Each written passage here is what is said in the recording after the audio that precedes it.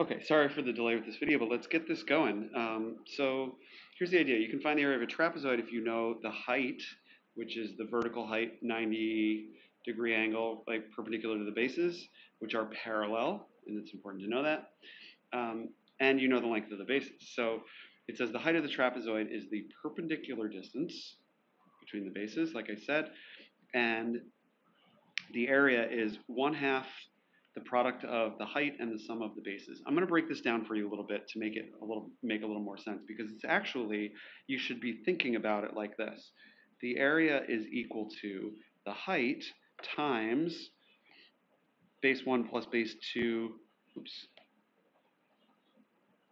divided by 2, or the average of the bases. Okay, so the idea is what's going on here is like this. I'm going to use some colors here. If you sliced this, so the average of the bases is like the exact in between where, of the two measurements. Like if you had 4 and 8, the average of that is 6, right? In between 4 and 8 is 6. So you could use that as a like the base if you were going to make it like a rectangle, because the rectangle here, like this, you have this height right here, and then if you were to divide this right down this here and cut off this triangle and fill it in right in here. See if I can make that right. I don't know why it's not on the right. Fill it in right there. Then that becomes basically like the side of a rectangle, 90-degree angles, right? And if you did the same thing on the other side, you took, let me use the green again, I guess. You took this and you sliced that right down there and trimmed this off and filled that triangle in there, assuming that I cut it at the right spot so that it was the same size, right? What you would get is this length here, the base length, which is essentially an average of the two bases, base 1 plus base 2 divided by 2. That length is an average, and then what you've got is just the width times the height, like it's a rectangle. So all of this is really calculating the average width if you were to cut off pieces and turn it into a rectangle. So the height is the height. This is the average of the two bases, which then becomes like what the width would be if you turned it into a rectangle by cutting those pieces off and filling them in there. Does that make sense? Okay, so, and the reason that I rewrote it like this, because it looks like you're taking half of the height, but that's confusing. What you're really taking is half of the sum of the bases to get an average for this distance here. Okay, let's play this out with some actual problems.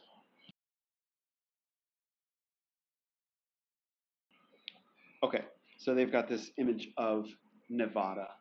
What's the approximate area of Nevada? Well, you can treat it as though it's a trapezoid because it's pretty close to being a trapezoid. Now, what are the bases?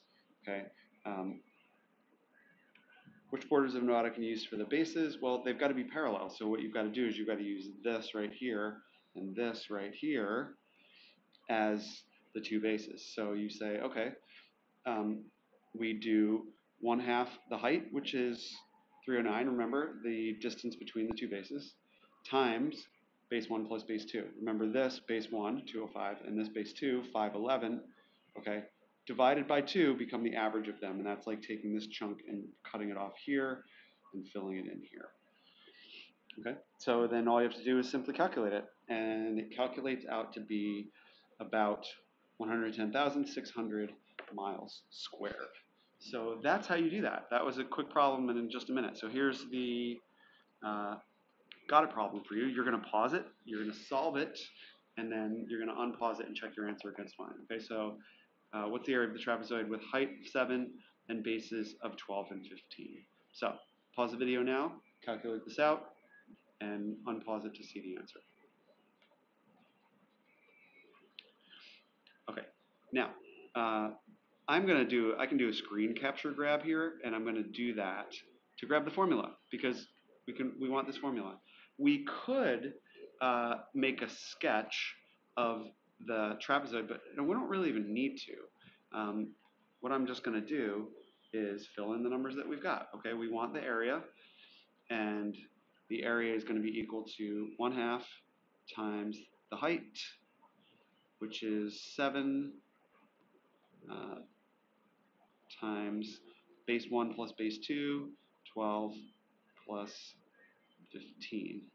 Okay, and then you get, okay, 1/2 times 7 times the sum of 12 and 15. I can write this as 27.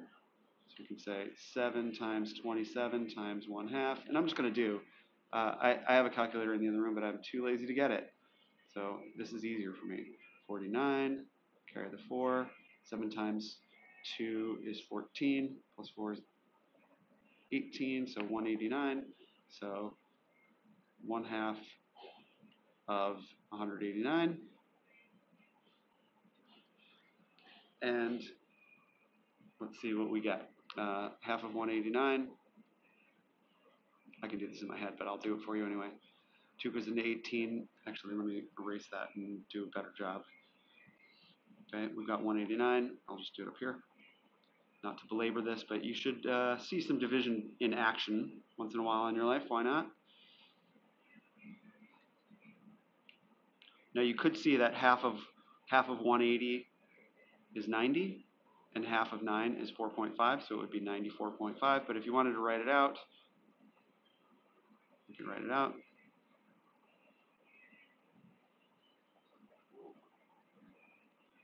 2 is in the 9 4 times. Oops. That's 8. Get 1 left over, so we're going to annex a 0 by putting the decimal there and bringing a 0 down. And now it's 10, and 2 goes into 10 5 times. Okay, so then what we get as an answer is 94.5. And what are the units? This is a great discussion right now. Well, we're finding area, so we know whatever units is, it's units squared. And we can see right here that we used centimeters, right? So we had centimeters times an average of centimeters there. So it is centimeters squared, so centimeters squared. And that, my friends, is how you do it.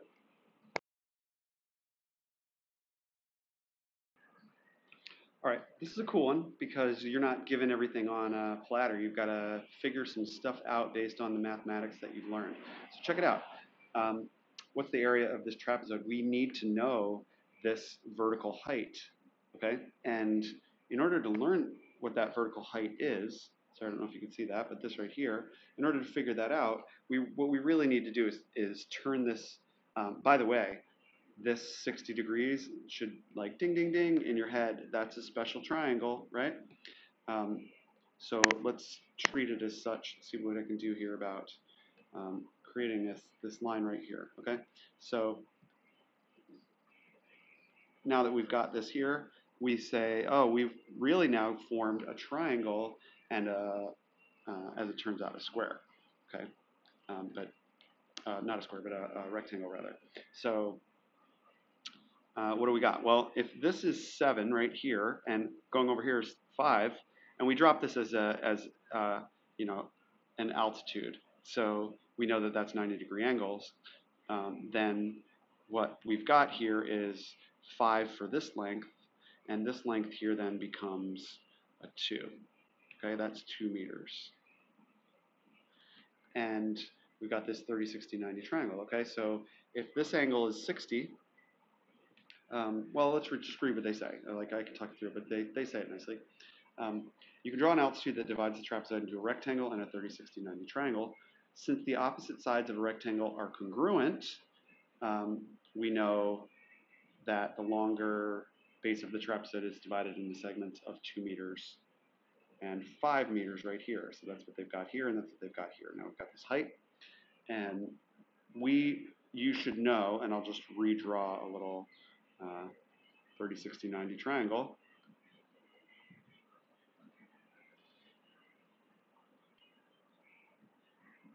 Okay, whatever this is as a measurement, this short leg, then this long hypotenuse is twice that amount, and this long leg is that amount times the square root of 3.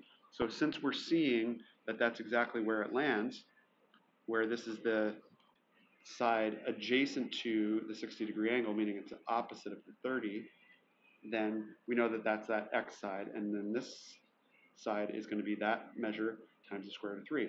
Since it's 2, it's going to be 2 square root of 3. 2 square root of 3. That is what the height is. And as you can see here then, they just take They say the longer leg equals the shorter leg times the square root of 3 in the 30, 60, 90 triangle, and then they just plug the amounts in. Here's the 1/2, the height is 2 root 3, and the bases are 7 still and 5. Remember, because even though we dropped that down to turn that into a length of 5, we just did that for the purposes of knowing what this was to find the altitude. But we still have a base of 7 here and a base of 5. So you plug them in, okay, and when you multiply that all out, you get 12 root 3, which, by the way, 1/2 of 2 root 3 is just root 3. So that's root 3 times 12, because that's 12. 12 root 3. Okay? And you know that the units were meters, and it's an area, so it's squared, so it's meters squared. Got it? Great.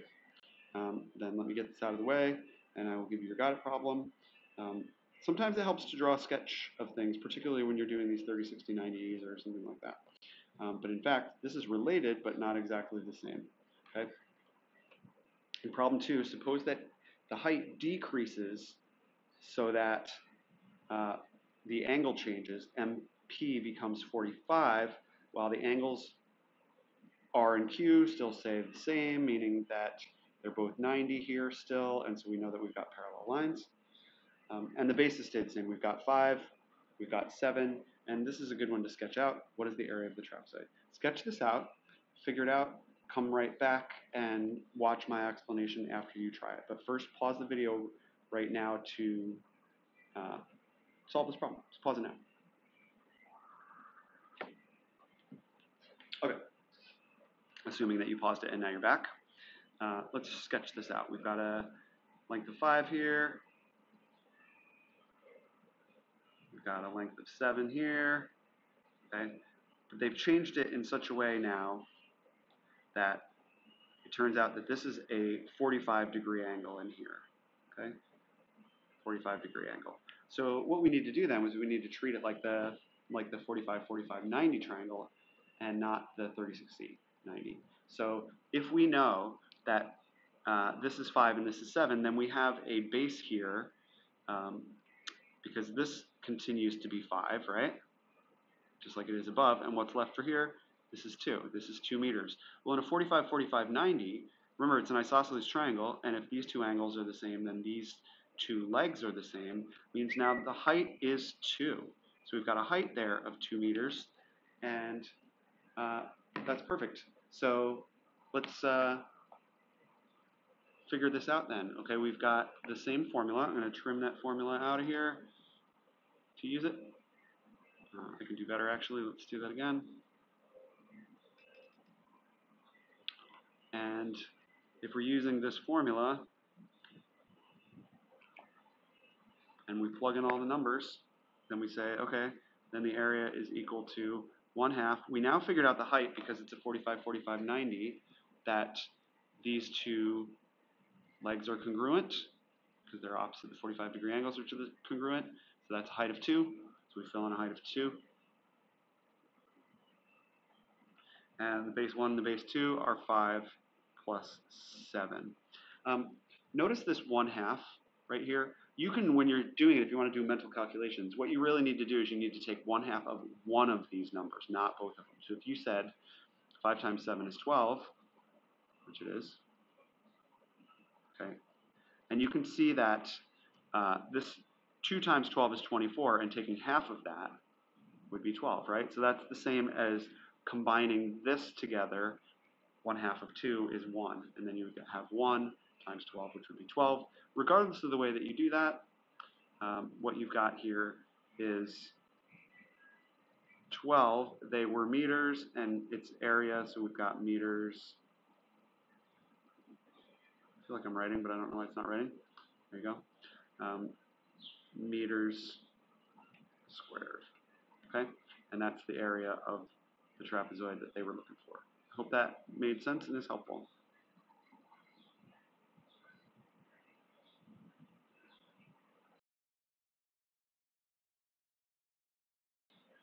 Okay, you're going to like this one.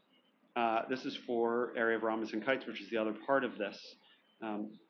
We've done trapezoid. So the basic formula says if you know the lengths of the diagonals, meaning going from corner to corner, kind of like the sticks on a kite, right? If you were to hold this kite, if you're building a paper kite and you wanted to put 2 sticks, those lengths right there, the diagonals from each opposite vertex. Okay? Then what you get is this formula right here. You're taking 1/2 of diagonal 1 times diagonal 2. Why does that work? Check it out.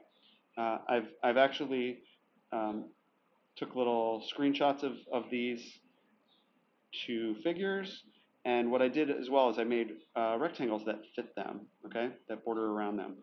And what you'll notice is that if you took this rectangle, which would have a height of d1 and a width of d2, right, that whole thing, that rectangle would be, the area would be this times this. So by doing this times 1/2, what you're getting is half of that amount. And as you can see here, right, for any particular one of these 4 boxes that you're getting by these diagonals splitting up, the actual figure, this rhombus or this kite, the amount of that is exactly half of the whole thing. It's going diagonal to diagonal in that rectangle. Okay, so that's the idea. You say of this whole rectangle, which is formed by this times this, that area, right? You only want half of that amount.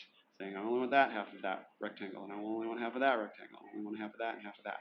So that's where the 1/2 comes in, and the 2 diagonals are actually like the width and height of a rectangle. Hope that makes sense because we're about to use it.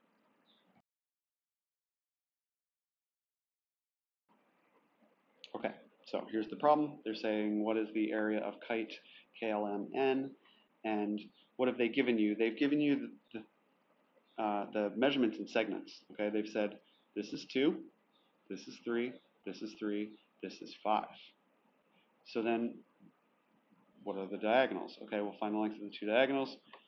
KM is just 2 plus 5, or 7 meters. And ln is just 3 plus 3, or 6 meters. So you just plug that in. 1/2 of 7 times 6, which is 42, is 21. 21 square meters. So ridiculously easy that took us that long. Okay, so here's your got it problem. What is the area of a kite with diagonals that are 12 and 9 inches long? Pause the video. This should only take a moment. Use the formula that's given. 1/2 diagonal 1 times diagonal 2 for the area. Pause it now.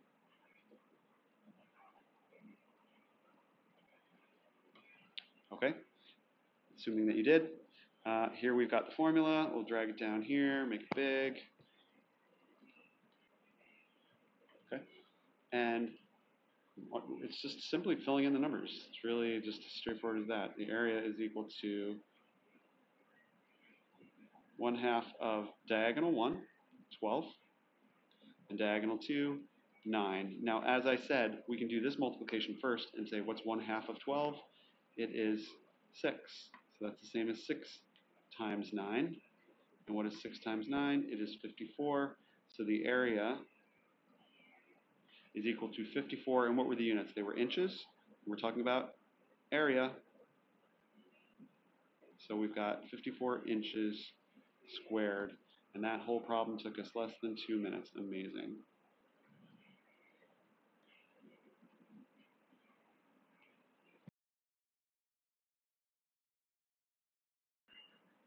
Okay, and we were already here at the end of this lesson. Finding the area of a rhombus. It doesn't always have to be this challenging. It depends on what you've got. But in this case, it says carpooling. The high occupancy vehicle, the HOV lane, is marked by a series of diamonds or rhombuses painted on the pavement. Diamond is not a technical term, although kite is. Diamond is really a rhombus, what we're talking about. Okay, painted on the pavement. What's the area of the HOV lane diamond shown at the right? Well, what they've given you here is this is 2.5. So that's easy to say, well, that whole thing is going to be 5. But they didn't give us this length here, actually. Okay, what they gave us was this of 6.5. Now, let's just read this. Okay, first of all, how can we find that length of AB here? Okay, and what we know is we know in a right triangle, one of the legs and the hypotenuse, so you can use the Pythagorean theorem. And so what they do, when you see this, I'm just going to show you where they got that for AB. Okay, I'm going to start out by saying, let's just say instead of a squared plus b squared equals c squared, I'm going to say ab squared plus BC squared, these two legs here and here, okay, equal AC squared. Make sense?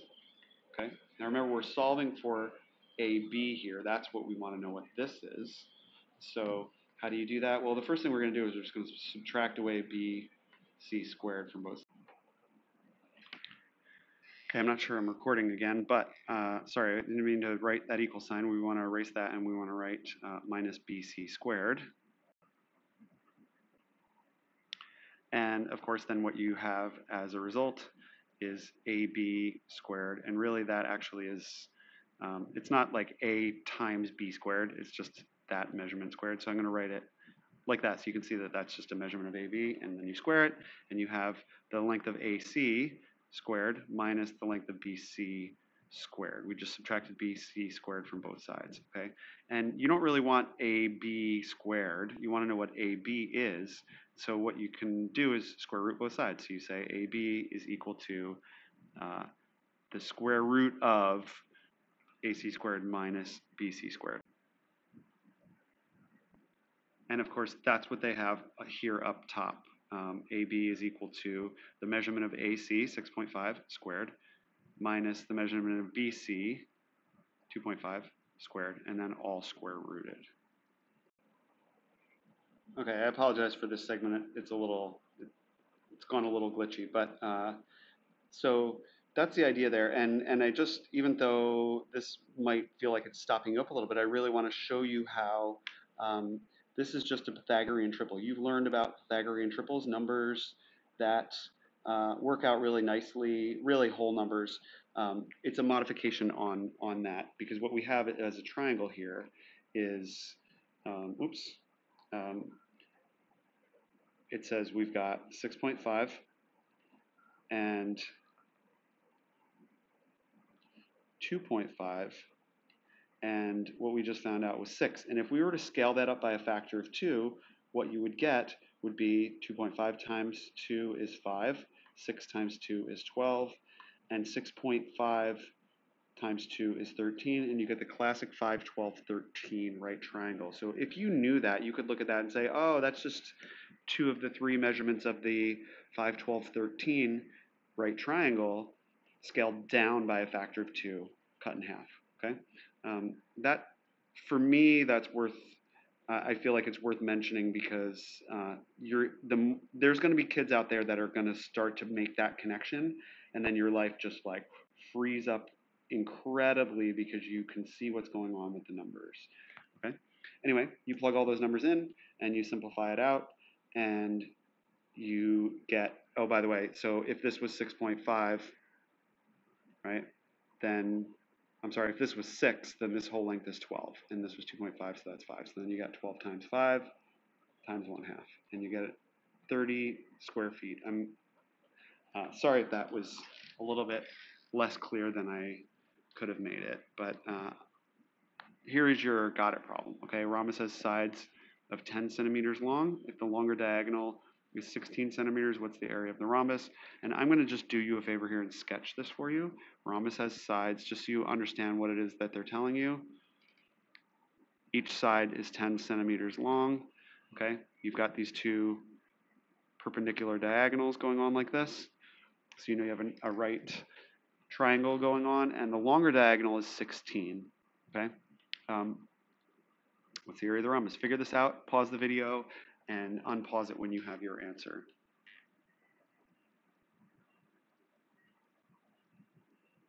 Okay, so if you know that the entire diagonal of the long way is 16, that means you've got a segment of it right here being 8, okay?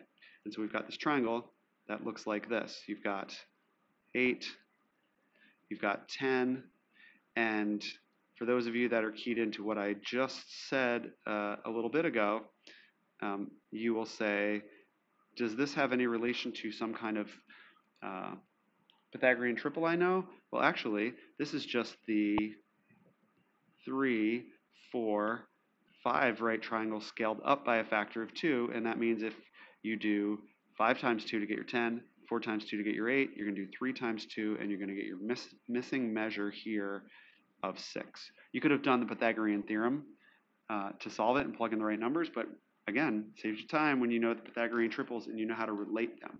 Okay, so we've got this measure of 6, which means the whole diagonal this way is 12. Now that we know that, we can say, okay, we've got our formula right here. If I trim this out and drag it down, oops, is 1/2 diagonal 1 times diagonal 2. And so let's fill those numbers in. We've got 1/2 of, we figured out one diagonal was, remember, we calculated this to be 6. So the whole one is 12 times 12 times, they told us that the longer diagonal is 16. Okay? So you can take 1/2 of 12, which is 6 right here. And 6 times 16 is 96. I know that. And they were centimeters in its area, so it is now centimeters squared for the area of this figure. Okay? And I got a little janky there at the end, but at least the video is done and you can get started on your work. Hope that all made sense to you. Good luck. Email me any questions you have.